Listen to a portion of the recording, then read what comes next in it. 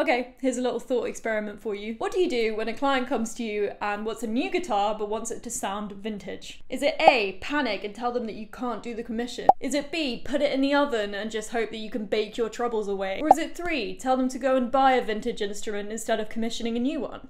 You have the time that it takes my intro to wrap up to write the correct answer in the comments now. Go.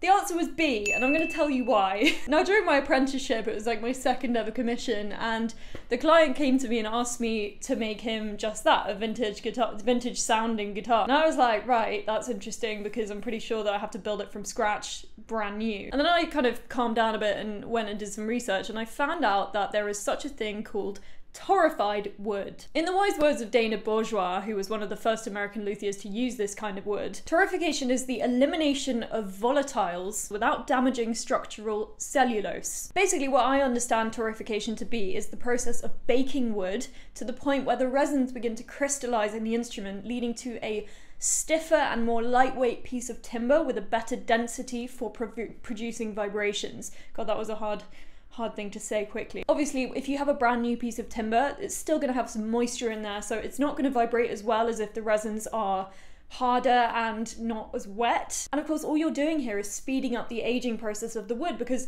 if you have a guitar that is sitting in your living room for 60-70 years, then of course it's going to dry more over time. The resins are going to crystallize and it's going to retreat into that desirous state of density, stiffness and lightness that you really want. And torrefication is literally the process of speeding that up by putting it in the oven and baking it. Now, just a few logistics before you scream at me, what the hell are you doing? That wood is going to set on fire. You do bake it in an environment that is free of oxygen so you don't accidentally set the wood on fire or whatever. Obviously, that wouldn't be ideal. So yes, we have do you remember the triangle that we learned in school? I mean, I got a D in GCSE physics because I was like, I don't need this, I'm going to be an actress, I'm going to be a musician. Anyway, turns out I was wrong, but I did pay attention to that bit at least. So as we know, for a fire, you need oxygen, fuel, and heat, and that creates the flame. So if you remove the oxygen and just have the heat and the fuel, then the wood will not set on fire, which is good. It will just bake those pieces of wood, bake the resins nicely, and provide you with a beautiful piece of ready-made aged timber. Now, of course, this does come with a disclaimer. Obviously, you can't recreate vintage tone grain for grain. The one thing I would say is that something that contributes to the tone of vintage guitars supposedly as well is the fact that you're playing the guitar throughout time, and obviously that is vibrating the top wood and all of the wood on the guitar, and that leads to the resins being displaced in different ways as well, and that contributes to it as well. So don't think that obviously, you know, oh, I can just go make a vintage guitar if I just put my guitar in the oven. It doesn't quite work like that. Okay, let's talk about what is vintage tone first of all, and of course I'm going to look to the epicenter of knowledge and wisdom, the internet forums, to answer my question. I'm just going to troll through for a bit and kind of find some opinions on here. So we've got a lot of people talking about the warmth, which again I would agree with.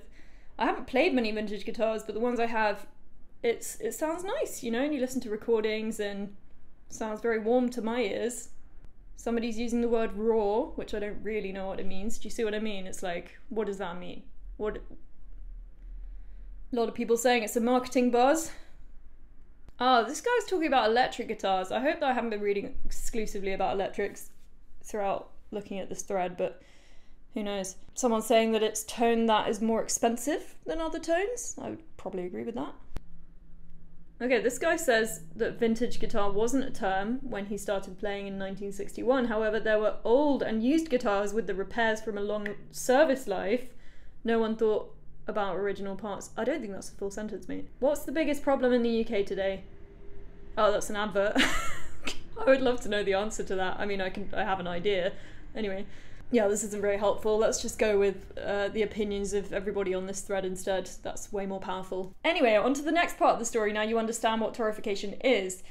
This guitar that I was commissioned to make was, as I say, during my apprenticeship. When I was talking about this guitar with the client in early stages, we had a really hard time, or I had a really hard time, wondering what he meant when he said that he liked a certain sound. Obviously, there's no language that we understand universally for the description of sound and feeling. It's sort of so separate and artistic and not empirical at all, which is quite stressful when you're trying to make an object. I actually feel like I'm like a sonic decoder. It's great. It's like a secret job title that we didn't expect. But anyway, we settled on this guitar. He liked the warmer sounds, as I say, likes the vintage sounds, so we went with the Torrefied Adirondack spruce top, and we went for a walnut back and sides, a USA black walnut back and sides, because he has roots in America. It's a 12 fret guitar. It is a 25-inch scale length, which is 635 millimeters if you're in the UK like me. I have inlaid some antique paper, which is kind of like my signature, I suppose. This particular piece of paper was reclaimed from an 18th century atlas, which is really exciting, and it was done by a craftsperson in the 18th century. I guess it's a nod to the vintage in the instrument as well, one could argue. Got a laburnum fingerboard and bridge, which is a bit left field, but I'm into it, you know? It sounds great, it feels great, and it looks great, I think, and my client thinks so, which is the main thing. Anyway, I have still got that guitar in my possession. The client who ordered it is extremely busy, and we tried to deliver it once already, but basically something went down and he had to kind of dash off and he couldn't get it. So we've been, you know, he lives in different countries, and we've been kind of like, when are we going to get this to you? And I really wanted to hand deliver it, and he wanted me to hand deliver it, so got it here in the workshop still. So I thought I'd just show you a little bit about what this tone sounds like, because I'm actually pretty happy with the sound of this instrument. This particular instrument is not faithful to the kind of work I produce now. I think things like the finish are different. I would prefer a high gloss finish, and I'm moving forward with my future clients with high gloss finishes. And also this model is a teeny bit smaller than what I'm producing now, just because I found that I wanted to adjust the curves a little bit more. So that is the case as well. So that is why I don't kind of show this guitar as my more modern work, but I'm willing to let it slide for you guys. You'll be pleased to know I am actually delivering this guitar very soon to Paris, so that will be great, and finally he'll be able to kind of have his guitar, which will be great for everyone involved, but it is the bane of my life sitting here. I really hope my playing's gonna do it justice, because I'm not super hot as a player, but I'm gonna play some really basic stuff, maybe some fingerstyle, because it's a fingerstyle guitar, and just give you a kind of idea of how it's sounding. Anyway, let's give this a roll.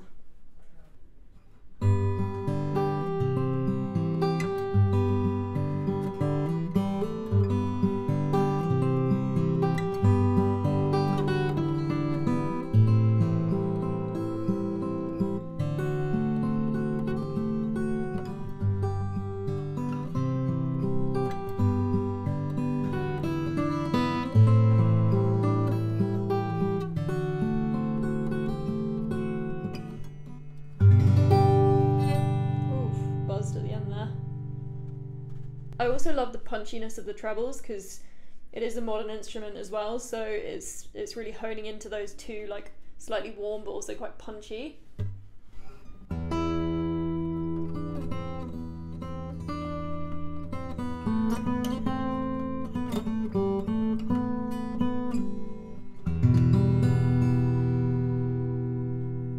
Just really like that high end kind of.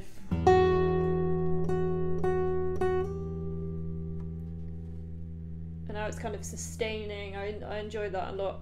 It kind of gives it a sort of drone for you to do some stuff up there with. Anyway, I'm into it. I'm into the sound. It's a shame I don't have a guitar here in the workshop that is not with torrefied woods, but I think in the future when I demo my other instruments that are upcoming, which don't include torrefied woods, then perhaps you can listen to those and make the decision for yourself. It would also be very interesting to hear whether you guys believe that vintage tone has a sound to you. Like, some people are completely adamant that it does, and other people call it marketing, and that is always going to be a divide in the guitar industry. You know, it's whether one thing sounds better or worse than the other, and if you can manipulate it with certain factors, but the jury's out, and I'm going to leave the comment section wide open for you to do that. I'd also just like to say a big thank you to everybody, because I was made YouTube's Creator on the Rise the other day, and I just completely didn't realise, because I never checked my emails on that account. And it was just absolutely lovely to see so many people reacting so well to this craft and engaging with perhaps learning new things and just enjoying a bit of nerdiness. So again, keep dropping those video suggestion ideas, and I really look forward to getting through all of them. I've got an exciting one planned for quite soon, and I look forward to doing that. So thanks for watching, and I hope you enjoyed this video. Speak to you soon.